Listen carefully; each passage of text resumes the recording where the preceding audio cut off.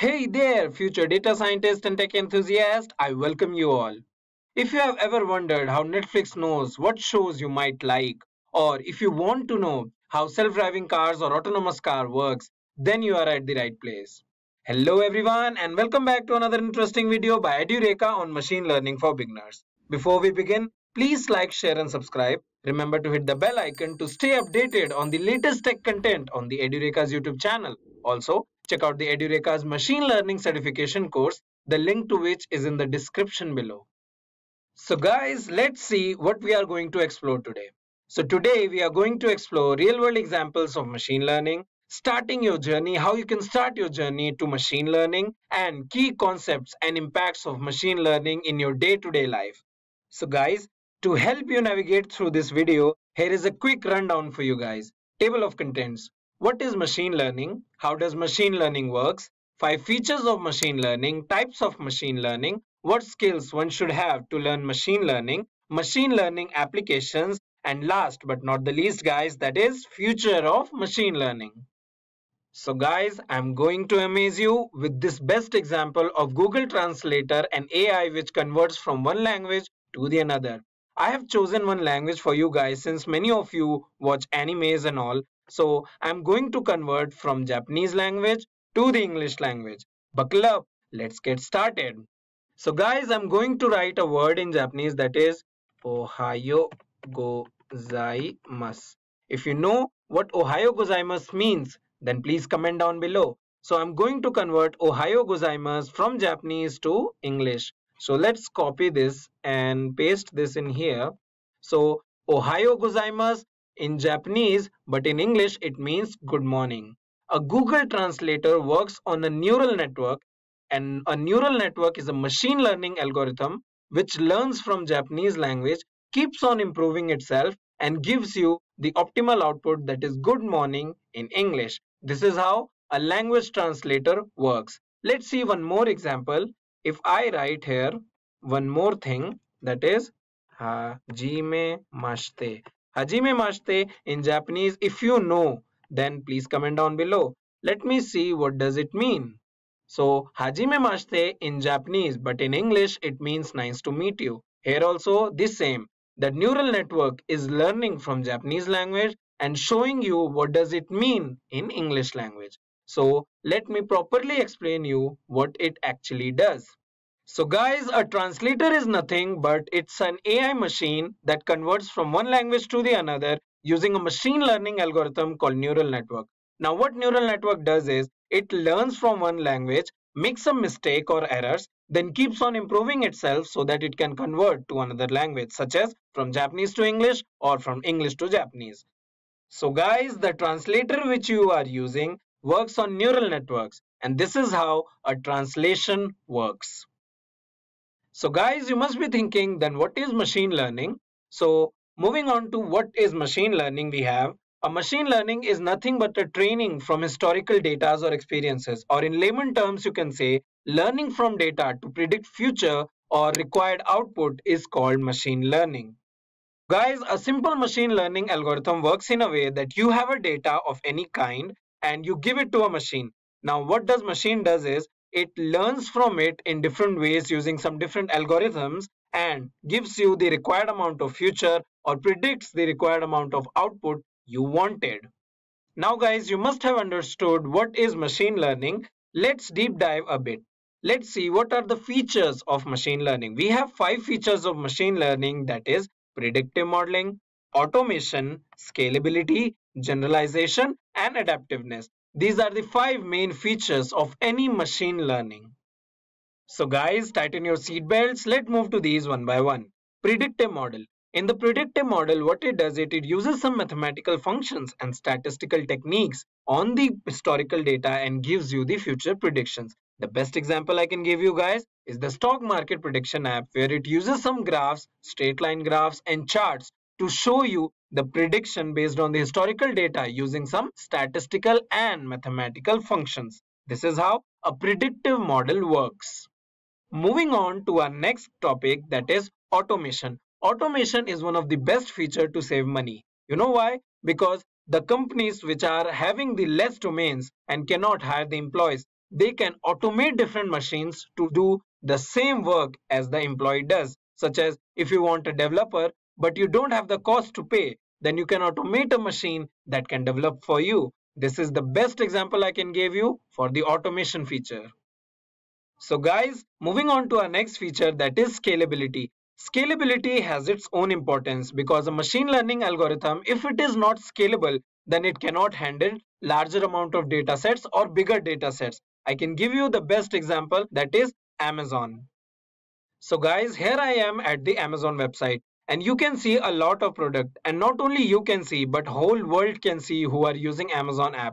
Now this system is a scalable system. No matter how many customers are here and they are buying, the system will never crash. It can handle that amount of larger data sets. So this is the best example of a scalable system. So guys, moving on to our next feature, that is generalization. In generalization, what it does is it's the ability of the model to generalize things, to forecast new data. Suppose your model is trained on a data set and you are going to test it on some another data set which is not there in the training, but still your model is giving 95% of accuracy. Means your model is generalizing, your model is summarizing and giving you the best and optimal result. Now guys, moving on to our last feature, that is adaptiveness. You can take it as a survival of the fittest thing, because if your model is not surviving the real-time environments or the new problems, then your model is not adaptive or good. It will going to extinct. Suppose there is a model which is built on traditional model and still giving you best and advanced solutions on the real-time problems, then your model is adaptive and is the optimal model you can have. So guys, clear your mind because we are going to go in the types of machine learning. There are four different types of machine learning. First we have is supervised or guided machine learning. In the supervised or guided machine learning, what it does is if there is a data set and having some values and you are labeling it as a specifying the value to the machine, then it will recognize those data through the labels and giving you the optimal classification. For example, if you have the pictures of cats and dogs, and you have to classify it, then you will label it as cats and dogs, then your machine will recognize those labels and classify and give you the optimal result. So in supervised learning, what we have is a supervised algorithm. We have some labels and we are putting those labels to a data set, and after this the machine easily recognizes and giving you the optimal results. So guys, moving on to our next type, that is unsupervised or unguided learning. In unsupervised or unguided learning, what machine does is you are giving the data which is not labeled, and after few trainings and making some errors, the machine easily recognizes it. So what we have is an unsupervised algorithm. We have some unlabeled data, and in those unlabeled data, your machine is trying to find patterns. After few errors, it will give you the optimal results. Moving on to our next type, that is semi-supervised learning. In semi-supervised learning, the algorithm uses both unsupervised and supervised in combined form, giving you the optimal result. For example, we have a semi-supervised algorithm and we are trying to find out patterns from the data sets which are both labeled and unlabeled. So this is how a semi-supervised learning works. Moving on to our last type, that is reinforcement learning. The reinforcement learning you can understand in a way like when you are playing a game, you make some mistake, then learn from them, then again make some mistake in a level, learn from them and reach your goal. This is how reinforcement learning works in a software. The software is being trained multiple times, making some errors and learning from them and giving you the optimal results. This is the best example I can give you for the reinforcement learning, that is the gaming system. So guys, what we have is a reinforcement algorithm and an environment. We are taking some actions in that environment, making some errors and getting some results. Then again making some errors and getting some results. This is how a reinforcement model works in a machine learning. So guys, moving on to the examples of machine learning, we have a voice recognition system and an image recognition system. These both you are using in your phone, in your laptop every day, and machine learning is being used. Now guys, you have learned so much. Now you must be thinking that how should I start my journey? What skills I should have? So these are the skills required to learn machine learning, that is SQL, structured query language, JavaScript, C++ are programming for those who are moving with machine learning to the data scientist, and Python, one of the best programming language for the machine learning. And last but not the least, if you are moving a bit deep down in the machine learning towards the deep learning, then you need NLP or natural language processing. These skills are required for the one who want to learn machine learning. So guys, moving on to the real life examples of machine learning I have, that is Google searches. Google searches uses your history, track it down, then giving you the prediction based on your histories. For example, let me show you. So guys, I came here at Google. Now I'm going to type Amazon and it's giving me that results which are already there in my history. I must have searched before a month ago, 2 months ago, then 4 months ago, and all that history combined form is being predicted in here. Now Amazon Prime is there, Amazon videos are there. So this is how a predictive model is working behind this Google searches. Moving on to our next real life example, guys, that is Instagram.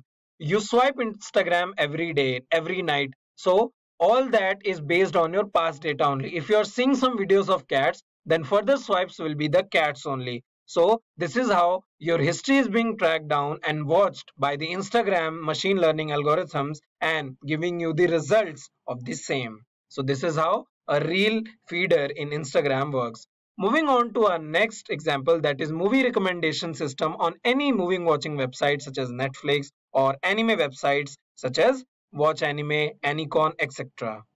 So guys, if I take you to AnyWatch and show you the anime recommendation, trending ones are based on the people's choices they are watching more based on your histories only. If I watch any of these animes and I watch them regularly, then the recommendations will show me the same. So this is how a recommendation system works in AnyWatch, or you can say in Netflix, based on your choices in past datas. So guys, moving on to the future of machine learning, it will be using everywhere. The advanced techniques in medical field, architecture field, electrical field, and yes, in the computer science field. Machine learning will be everywhere. It will be revolutionizing the world. So guys, with this, we have come to the end of this session. I hope you like this video. Thanks for watching and happy learning. I hope you have enjoyed listening to this video. Please be kind enough to like it, and you can comment any of your doubts and queries, and we will reply them at the earliest. Do look out for more videos in our playlist and subscribe to Edureka channel to learn more. Happy learning!